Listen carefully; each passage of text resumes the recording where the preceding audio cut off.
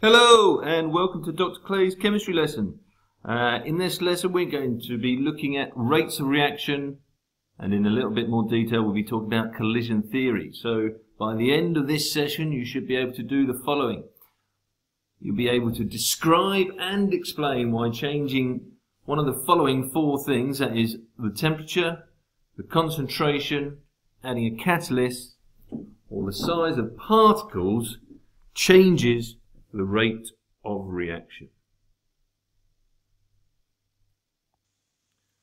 So this whole lesson is underpinned by this thing called the collision theory. So let's first of all go back to our equations that we saw in the last lecture, and we'll just take this one where we've got AB plus CD going to make products AC and BD. Could be completely imaginary compounds, or you could come up with some real ones. In order for this reaction to actually happen, a few things have got to occur. Firstly, AB has actually got to collide with CD. And secondly, it has to collide with enough energy in order for the reaction to occur. We also describe later on that they have to come with the right position, but we don't need to worry about that at GCSE. So importantly, for a reaction to occur, reactants must collide and with enough energy. So we're now going to take each of these things in turn, that's temperature, concentration, catalyst and surface area, and see if we can explain how the collision and energy affect that rate of reaction. So let's look at temperature first. So if we were to increase the temperature of a reaction, we would commonly expect that the rate of reaction will increase in a similar way. Why do you think that is?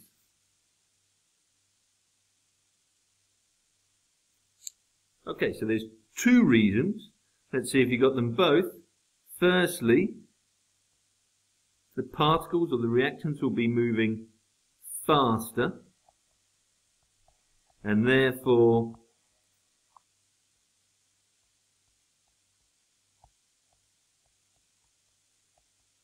will collide more frequently.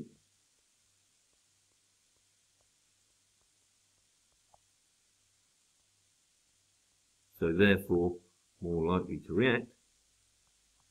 And secondly,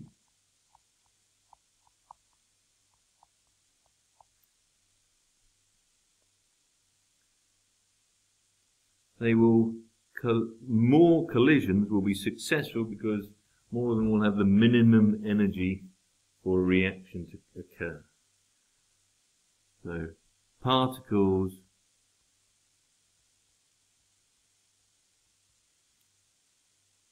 have more energy,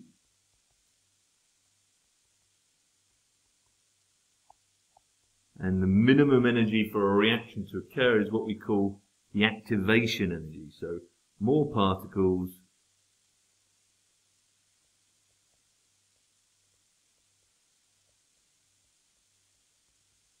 will have an energy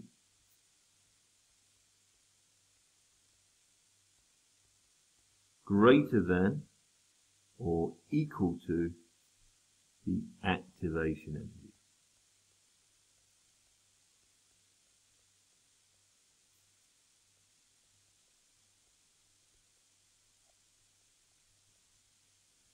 So perhaps we should add to our point up here that enough energy, so if we have particles or reactants particles require a minimum energy for reaction,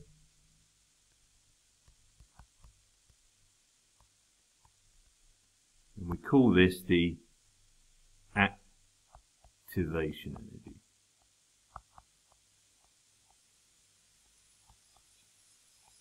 So a new term there, and we'll be seeing that quite a lot this year. Okay, so that was temperature.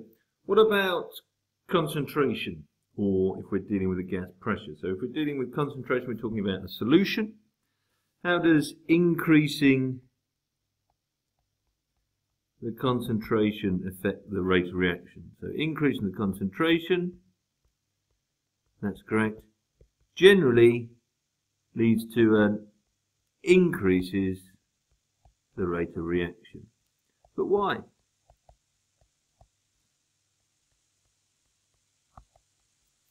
Pause the video for a second and have a think.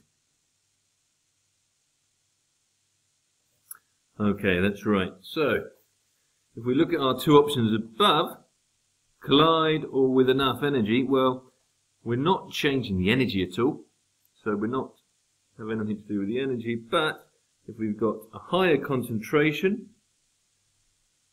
so if we increase the concentration, we have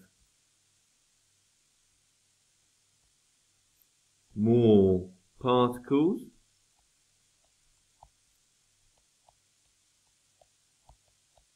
and these are more likely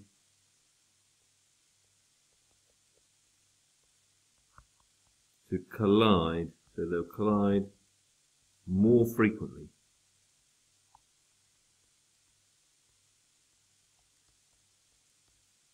So we get an increased rate of reaction. Simple as that. Okay. This time we're going to be looking at solid particles and how they can affect the rate of reaction. So particle size and what's more commonly known as surface area. So we look at the picture over here on the right hand side. I'll just put a little cloud around it.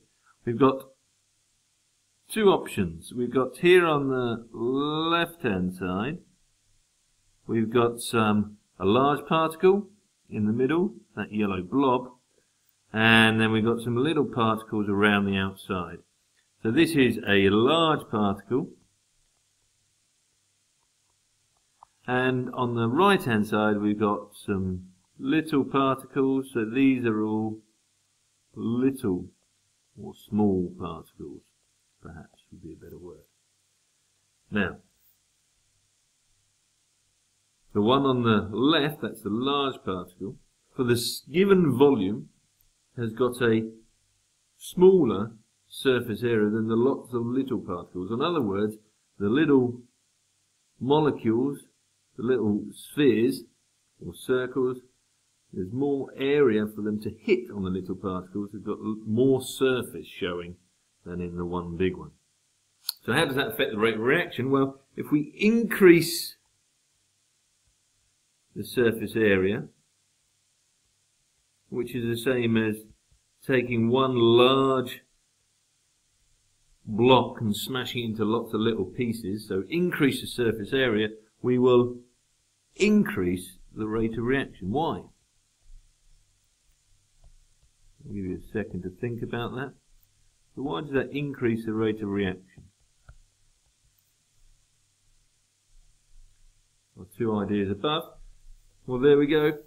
We're not changing the energy, so we've got nothing to do with increasing the energy, so it must have something to do with the collision. So increasing the surface area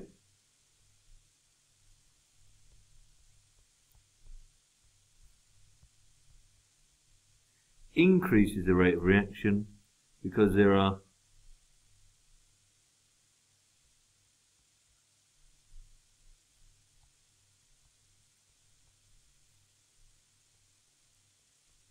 more collisions, as there are more collisions.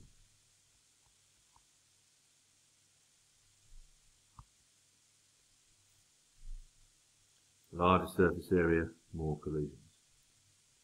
And so we're now going to look at our final one in just a second. Catalyst then is the final example, and it does increase the reaction in a couple of different ways. So you've probably seen some examples in biology. An enzyme, for example, is an example of a biological catalyst. You'll see later on in the course that we have iron as a catalyst in something called the Haber process, where we make ammonia, and we also use catalysts in a variety of different industrial processes later on in the course. But how does it work? Well, in two ways. Here on the right hand side we've got a picture again, and it says a surface of catalyst. Importantly, the catalyst is, in the instances that we'll be looking at, is a solid, so a solid catalyst.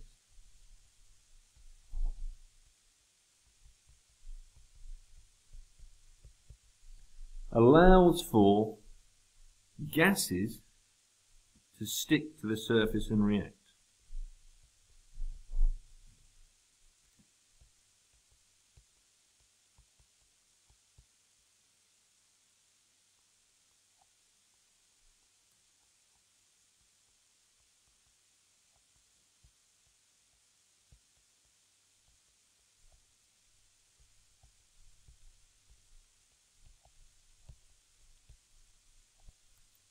They then increase the rate of reaction by sort of increasing the collisions, but they also do something else which is a little bit clever. They lower the activation energy. So they increase the rate of reaction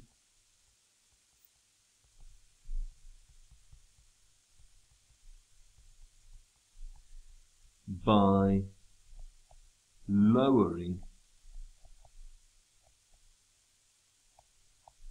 the activation energy.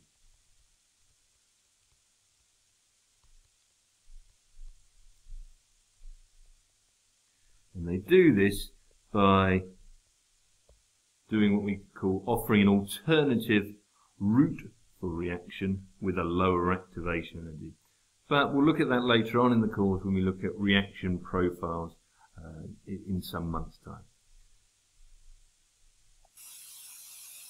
So we can see there that the four physical properties of temperature, concentration, surface area and catalyst can affect the rate of reaction. We can explain that using collision theory, and is highlighted by the fact that a reaction only occurs if the reactants initially collide, and if they collide with enough energy, that is the activation energy. So at the end of this lesson, hopefully you should now be able to describe and explain why changing either the temperature, the concentration, adding a catalyst, size of particles changes the rate of reaction. I look forward to seeing you again soon.